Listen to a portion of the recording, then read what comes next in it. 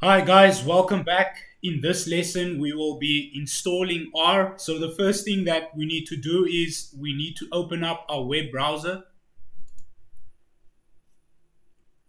Now we are just simply going to search for download R.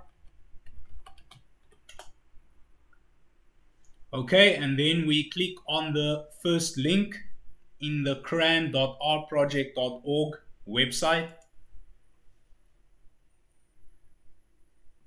Okay, so I will download the Windows version, right? And then just click on that. So I'll cancel mine because I already have it installed. And once you have done that, you can open up the setup file and install R on your machine. And then once you have completed the install, the next thing that we need to do is we need to create a path variable for R so that we can use it in our CMD.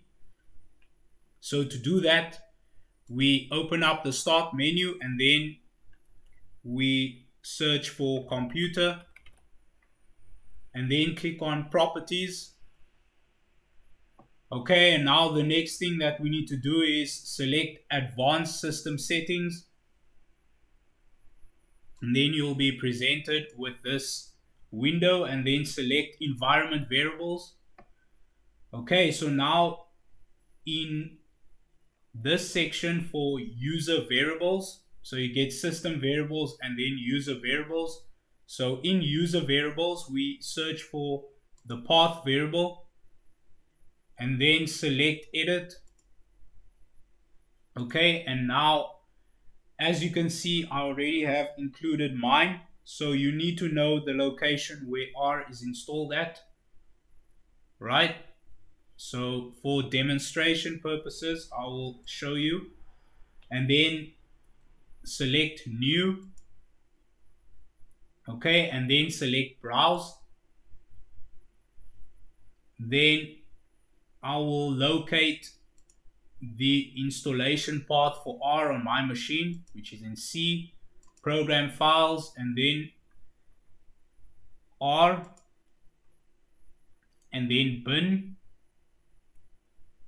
in the 3.6.2 version, and then bin, and then x64, and then you select OK. As you can see, it will add the variable path for the R compiler. So I'll delete this one because I've already added it.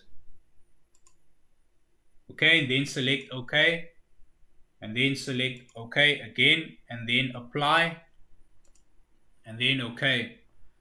So once you have done that, we should now be able to run R in our command line prompt.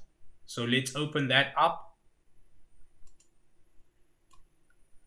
Okay, and now all we need to do is just type in R,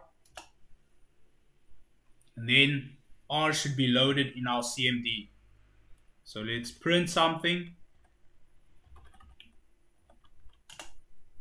Okay, and then we can quit. So now we can verify that R has been installed and that we can access it from anywhere because we have created a path variable for it.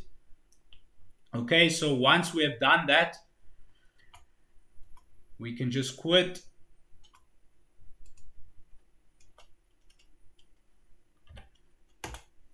Okay, and then the next thing that we need to do now is download and install our IDE. So the IDE that we will be working in is RStudio. So we can search for download RStudio and then select the first link that pops up.